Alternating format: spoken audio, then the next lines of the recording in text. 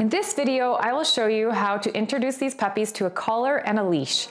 When a family has a dog, they need to know how to wear that collar and walk on a leash. So we'll introduce these puppies in a very nice way. And that way, when they head home to their families, they already know what these pieces of equipment are. They're comfortable moving around with them attached, and their life will be off to a good head start. Here are the items you'll need in this video. Get ready to pause. We'll type them out for you.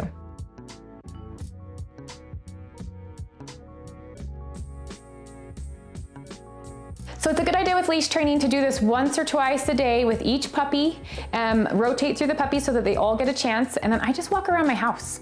So walk around each room, around furniture. You know, in the beginning, you see it's pretty slow. You're only spending 1 minute to 2 minutes per puppy. And then they need a break. Then you can bring them back out, work with them again, but definitely use the spaces in your house to practice leash training. So as I attach this collar and leash, I'm just going to put some treats out so that she's a little bit distracted and not going for my hands so much. She's pretty gentle anyway, aren't you, sweetheart? I think.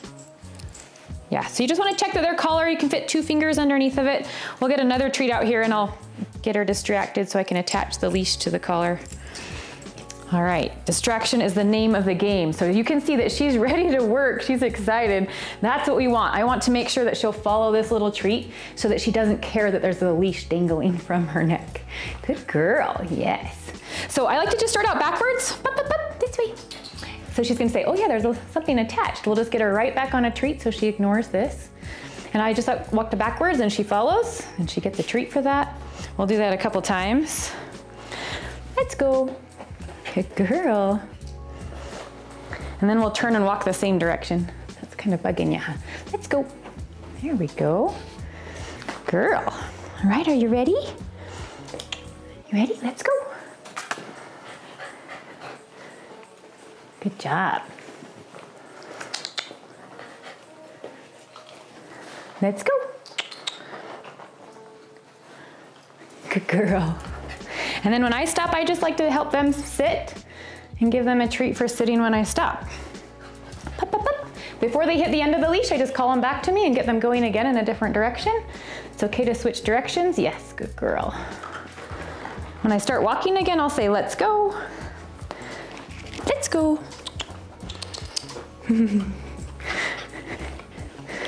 Good girl. And every few steps, we're just going to feed her another treat.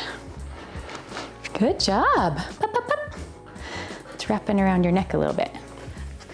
There we go. This way. This way. Pop, pop, pop. Good girl.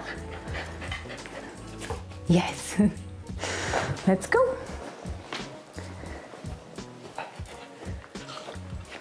Let's go. Let's go. Good girl. Yes. All right. Let's go. Good girl. So let's have you try now. Yep, just put that treat right on her nose so she gets excited about what you have and then she forgets about the collar and the leash. Yeah, and you can just keep walking in that backwards fashion.